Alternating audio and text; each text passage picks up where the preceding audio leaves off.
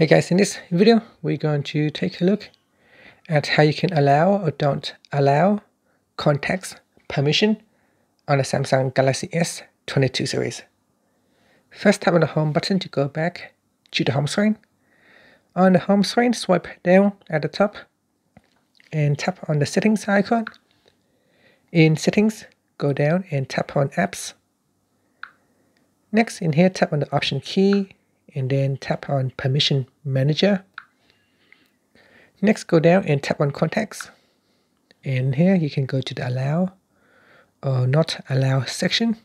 Select an app. Then here you can choose allow or don't allow. If you select allow and tap on the back key, it will go to the allow section.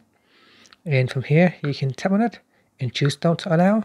Then tap on don't allow anyway. And then tap on the back key to save the changes. And that is how you can allow or don't allow contacts permission on the Samsung Galaxy S22 series.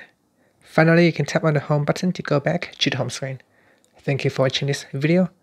Please subscribe to my channel for more videos.